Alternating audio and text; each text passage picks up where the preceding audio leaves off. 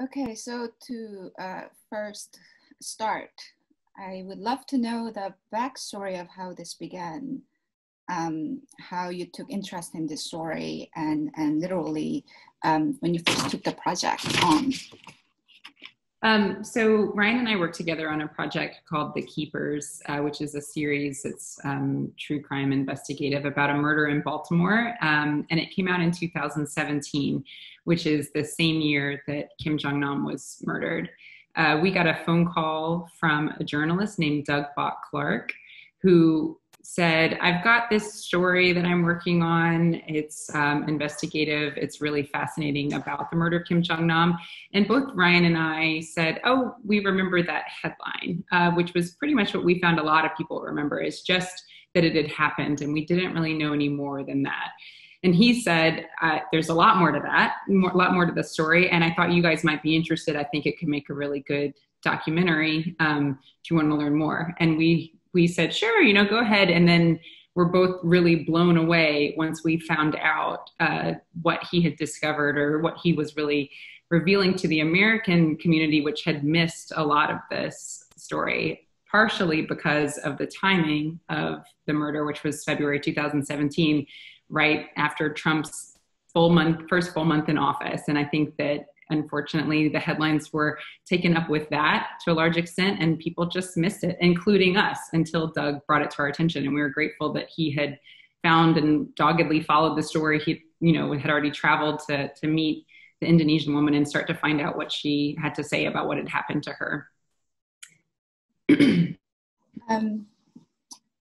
I was really struck by the beginning, how the film began, which really makes the use of camera and how everything was recorded in a way, right? The viewer and the viewed, and CCTV and social media, obviously posting on Facebook. So this use is constant throughout the film. So that was obviously very much a big part of the story. Do you want to tell us how visually that you were using that as a metaphor? Yeah, I think often cell phone footage, and especially CCTV footage, are seen as ugly objectively.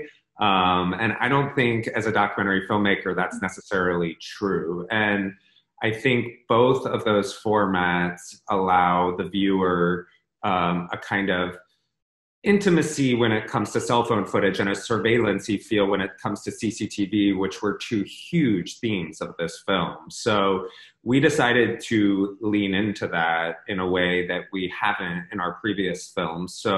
So much of the film becomes about this era of social media. And I think that's universal. That's far broader than just, this one woman in Vietnam and this one woman in Indonesia. This is young people worldwide. And using social media, or finding opportunities on social media that can make you more money, or that can take you out of the hard circumstances that you're in, or lead to a better life. And so the fact that both women had documented their own lives so fully on social media, we leaned into that into the film, because we also knew we were most likely going to never meet them.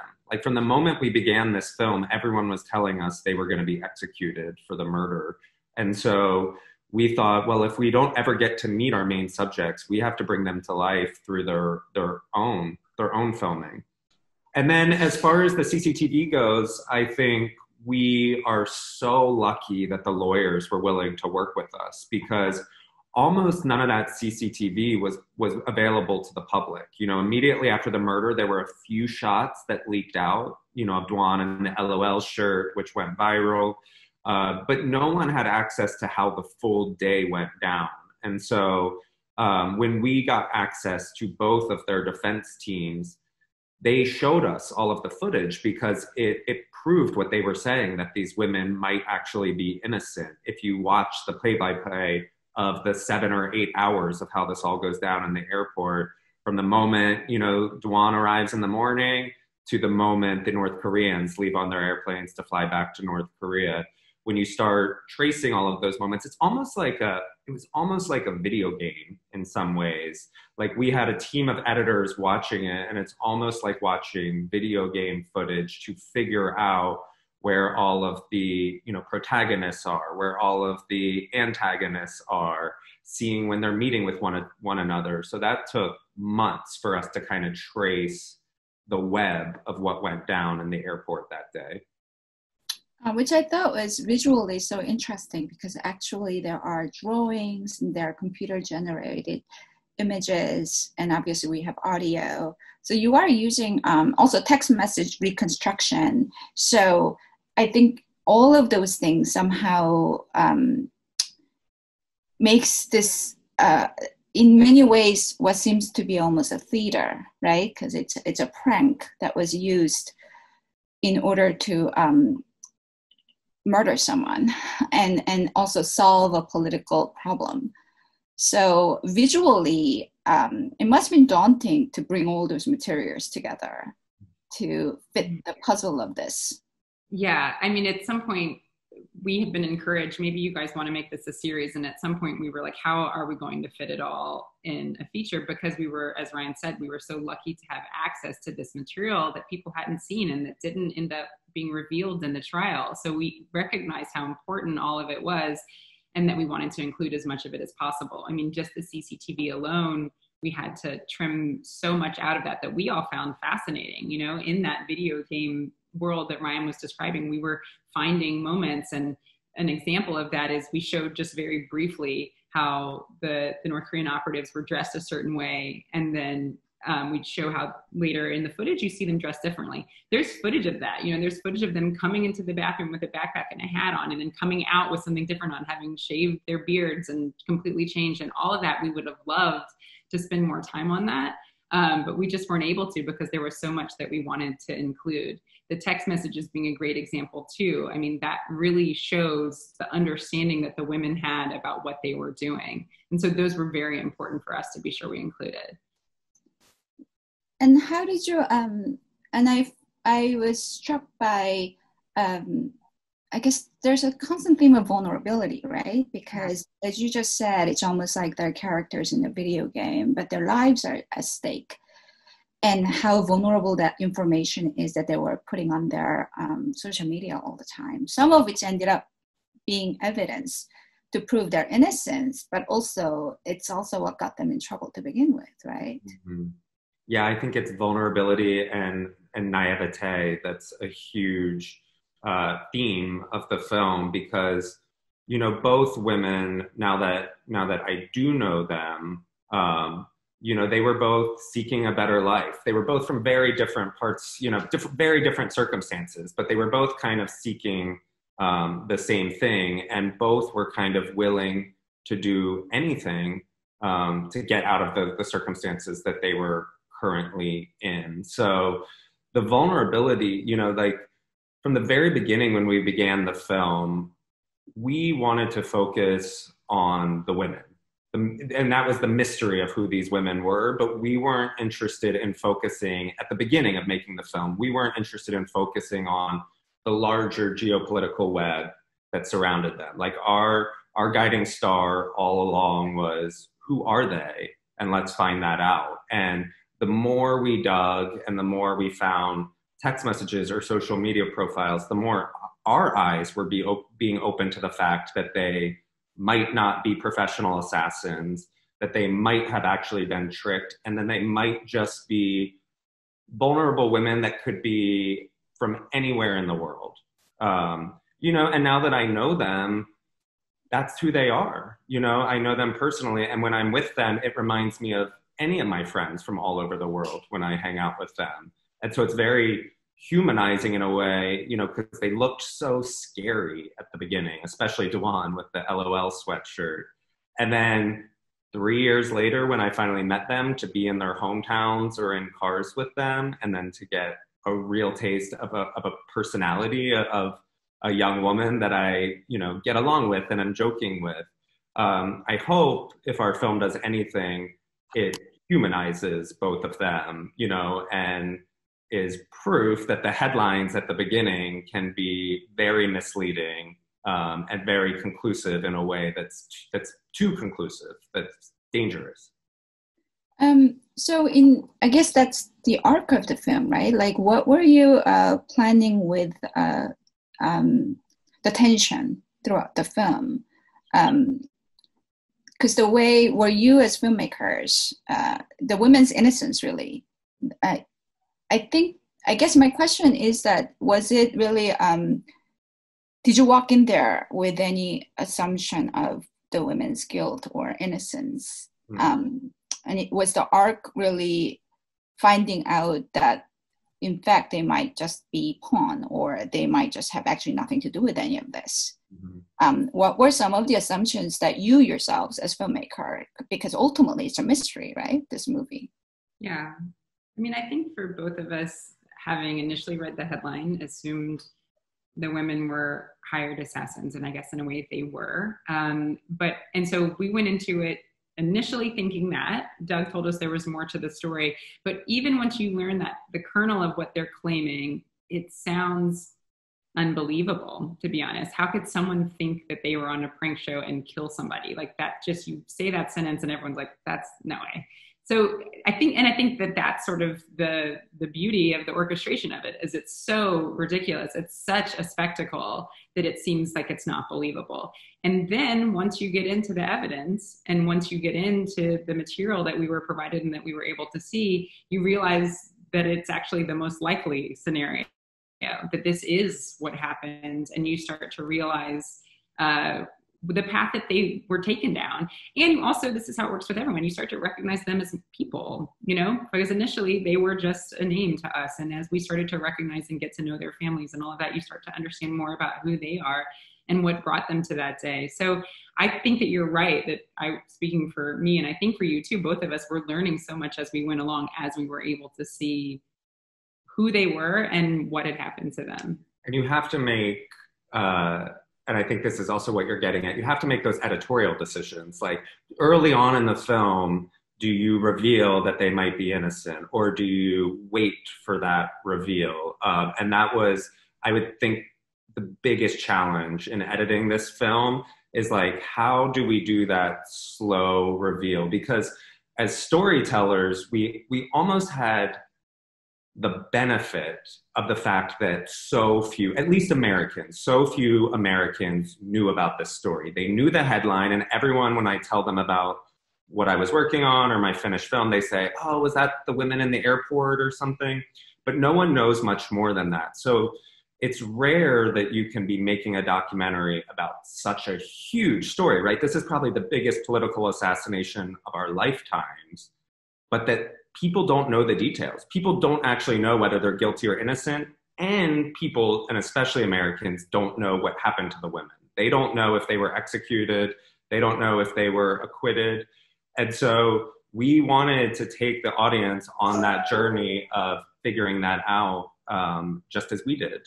And so it was almost like Easter eggs. Like, how do you slowly parse out the idea that, because at the beginning, the first 20 minutes of the film, I'd say they look guilty.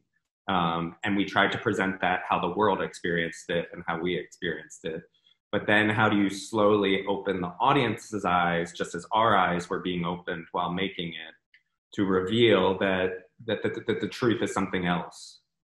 Because the challenge must be also, the cities, the voice comes and then actually the person comes, right? That is revealed sort of gradually to the audience. And what we're really getting is the lawyer's office, the legal team, who are the source for this film. So what were some of the challenges? Because it's really hard to present a story visually, right? With just legal team going through papers. And we've done it before, and we always say we're never going to make another film about a lawsuit or a trial, and then I think we're doing 2 more coming up. So lawyers by their very nature, the nature of their work is boring to watch visually, right? It's reading and it's having phone calls. So how do you make that exciting? I think is finding the characters within those lawyers. And we were very lucky in that both of their head lawyers were were dynamic characters and very different from one another. You know, one was very cavalier, very open to taking huge risks, you know, was shouting from the rooftops from the beginning that North Korea was involved in this. And the other one was a much more old school, sophisticated, quiet, cerebral attorney. So we had a nice dichotomy there. And then Selvi, who is the female lawyer for Siti, who worked for Mr. Gui, once we met her and we realized that she was the connector to Siti. She was the one going into jail all the time and meeting with Siti, and Siti and her were becoming very close. To have a female lawyer who had become so close with one of the female defendants was huge, because she's one of my favorite voices in the entire film. You know, so smart, such a brilliant lawyer, but also such an empathetic woman that I think without her voice, it would have been a lot harder to humanize both of the women, because she became friends with Dewan as well, just by like her very big heart and empathetic nature of spending so much time talking to them in prison. I thought it was interesting how the story of the two women, which obviously is the focus of the film, and then there's also the reporters, right? And that you decided to employ for the narration, because they're the ones who actually explain what's going on. And I wonder about this and what the director's decision was, because both of those reporters are really American voice, right? Because there's Washington Post and there's Bernard News, which is affiliated with the US funded Radio Free Asia. So I guess the public might not be as aware watching the film that these reporters' voices are particularly American. But how would you, because the story actually is politically driven in the center, it's just a question that I wondered, and I thought probably would be asked at some point. Yeah, it's a great question. I will say that we always knew we wanted to find a reporter character. I'm speaking to Hadi specifically, the Malaysian journalist, more so than Anna, who's not speaking about the trial in the film. She's more speaking big picture. But we always knew we wanted to find a local journalist, or a journalist that was on the ground there to be the narrator, like you said. And we approached many journalists who were not allowed to participate in the film. Like, I won't say who they are, what publications they work for, and they weren't all from Malaysia. There were other Asian countries that we were there. Because, you know, when we're on the ground at the trial, we're always trying to get a sense of character, since I'm not in my own film. So every reporter that I was watching or talking to, I was trying to get a sense of who might be interesting on camera to help explain this. And there were multiple people, and this isn't to say Hadi was our last choice, because he was talking to us as well, but there were multiple reporters that we made inroads with, some of whom even wanted to participate, but then when we talked to their parent companies, would say no, for various reasons. I think part of that is fear, part of that is Malaysian journalists don't have total freedom of the press, and so their parent companies were a little nervous about it. You know, part of that, some of the companies were Japanese and weren't sure how this would segue into an American documentary. So we were very lucky to find Hadi, who doesn't just work for Benar News. He's a freelancer. So he writes for Malaysian publications as well. He writes for American publications, British ones, who was this sort of like island that could get around. You know, he didn't have a parent company that was worried about it. And he's very brave. Like, from the very beginning, he said, like, oh, I'll go to the airport with you and show you around. And when you're filming in a foreign country, when you don't necessarily have permission to be filming, you need someone who's willing to kind of break the rules a little bit and bear that risk with you. And that's Hadi's personality. So then we ended up kind of, you know, coupling up with him throughout the trial to use him as a narrator. So that probably relates to this other question, which I think is it could probably be a question that's probably been brought up, but because it is centering around the most important geopolitical event, at least in the Korean sense, if not actually the world, because it does involve nuclear North Korea and their succession, which is at the bottom of this murder. But there's not a single Korean interviewed in the film. And I think I wonder about that throughout watching the film, if that was actually, because clearly it's very clear that focus is on the women and their narrative really power in the film. But this absence of a Korean voice in the film made me wonder if that was actually something that you intended, or if it was, like you said, try to get someone to really participate and they actually wouldn't.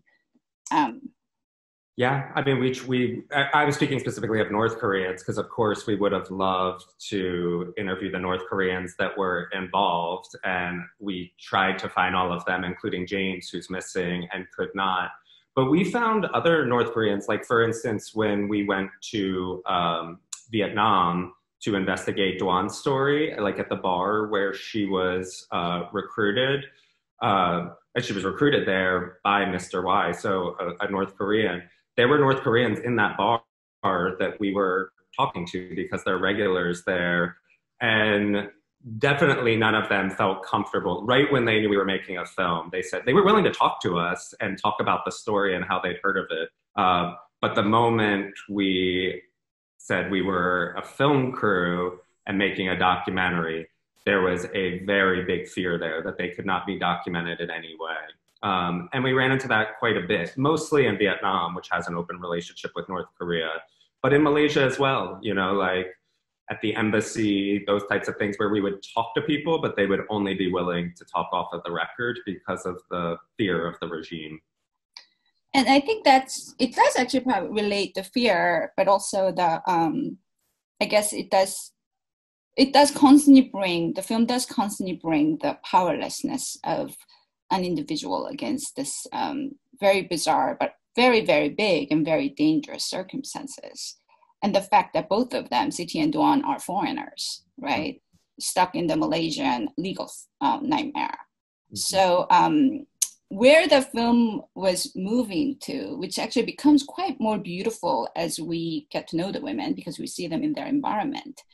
How did you, I mean, I'm not going to spoil the ending, although I guess we've all seen the film at this point. I think they've seen it. Don't spoil it, Suki. Yeah. But the ending of their, because the women who are constantly being referred to as girls, and they do feel like girls in many points, but they particularly look quite vulnerable at the end. Mm. And I wondered what your director's vision was for the end. It's so interesting because I have to put myself back in my shoes before I met them. And I met them on different trips. I met Siti at one point and Duan on another. And so it was Siti first, and my version that I had, I guess, created in my own head of Siti, because her circumstances had been so much harder in life, of education and poverty and working in sweatshops and sex work. I just had this vision of her of being so much quieter and more reserved. And then Duan, because, you know, she had been on prank shows or Vietnamese Idol, I had this vision of someone who was going to be a big extrovert and love the attention of a documentary filmmaker coming in. And both of them were the opposites of what I was expecting, which made it very interesting to meet them and try to film with them. Like, from the moment we met Siti, she was a bundle of energy, so funny, so full of life, loved the idea of being on camera and embraced it totally. Whereas Duan, when I met her in Vietnam, I found it very sad, like, because I don't know what she was like before this. So I don't know if this is just my version of what she was or what she was actually like. But when I met her in Vietnam, I met somebody who was so afraid and so fearful of people knowing who she was, but also not wanting attention or fame in any way.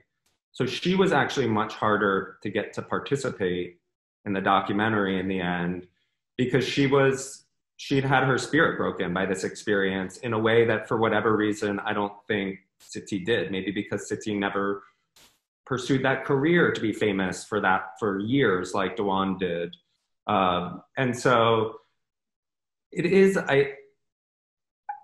a beautiful ending in a way, but I also think it's such a sad ending. And like my hope, I met them right after they returned from prison. So they were still obviously very traumatized from the experience. My hope is that over the months and years since that they will, I know they can never fully recover or become who they were before this experience, but my hope is that both of them get closer to who the original Siti and who the original Dwan were. Because I mean, clearly, I think the ending, which is, there is such a haunting loneliness in the ending of these women back home, but somehow it feels like an isolation in an odd sense. And the fact that they've now gone through a very traumatic prison sentence. Mm-hmm. And also the fact that, which I thought was really powerful to bring, I mean, also a man's dead, right? Mm-hmm. In the center of it all. So the sort of void that all of that has, which kept running throughout. And which I guess brings the point that what was the, I guess I was looking for that through watching the film, the sort of one visual sense that's running that theme throughout. I mean, if it's a sense of surveillance or what would you say that I'm not sure what the film language it would be for that.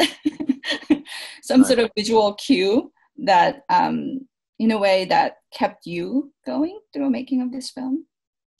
Yeah, I mean, I think especially if you're looking at the last 10 minutes of our film, it's very hard to wrap up two very personal stories and then also wrap up a massive geopolitical web that you know is going to unfold long after you've stopped cutting your film.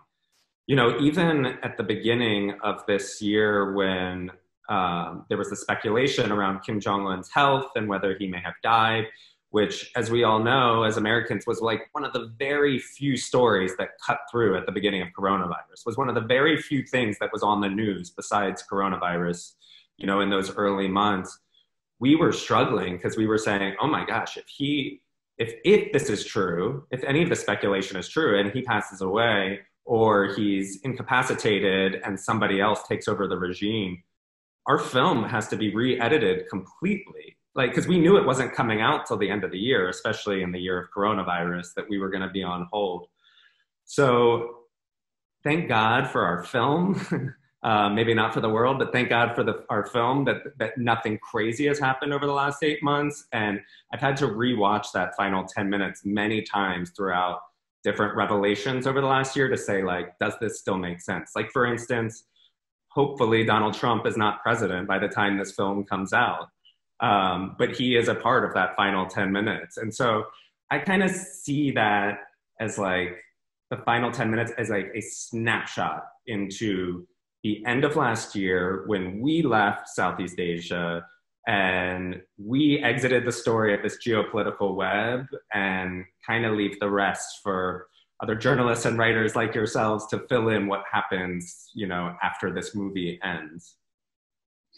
Then, I mean, I think that's probably the right. I actually have one more question that I was curious about, which is this movie does have all these locations are part of the story, right? Because we have Vietnam, we have Indonesia, and KL, Malaysia, and also Pyongyang, North Korea, and Macau, China, right? These are places that are all part of the story. And how did you? I mean, what was the challenges of presenting those locations? I mean, they do pop up in the film, but the weight of them in the film. Yeah, I mean, I was quite familiar with Hanoi already, which I had been to a lot in the past, but the other two cities were completely new to me. And then obviously Pyongyang was off limits to us. So we had to find other ways to you know, bring that city to life. But I think, I mean, that's what's so interesting, I think, about what if one assumes that Kim Jong-un was a part of orchestrating this, of what he orchestrated, this completely international train wreck of an assassination that weaved in all of these foreign governments, you know, which we see play out at the end of the trial when both countries are trying to save their women's lives. But, you know, I hope that the film shows how different, because I think at the beginning, when you saw the women assassinate them, people didn't even know that people still don't know that they weren't North Korean or that they weren't Malaysian, you know, or most American audiences don't know that. And so to fully understand the women, you have to get a sense of where they came from and tracing their evolutions, you know. Or Siti had been living in Malaysia for a couple of years, so many people should just assume she was Malaysian because she was living there and spoke the language. And obviously, if you grow up in KL, that is a completely different way of growing up than how Siti grew up in her village in Indonesia. So it was incredibly important for us to get a taste of those places.